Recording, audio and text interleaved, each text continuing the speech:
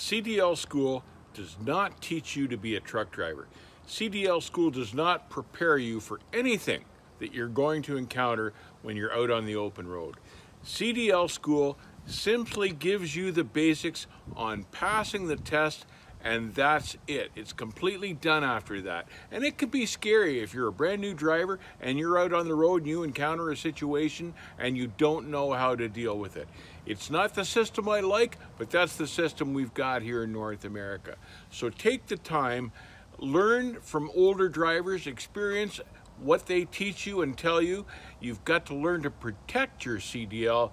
That's your job, and you've got to learn to stand up for what you will and will not do to protect that license, because that's your career. Your license and your career depend on it. Take the time. The goal is to be safe and keep the rubber side down.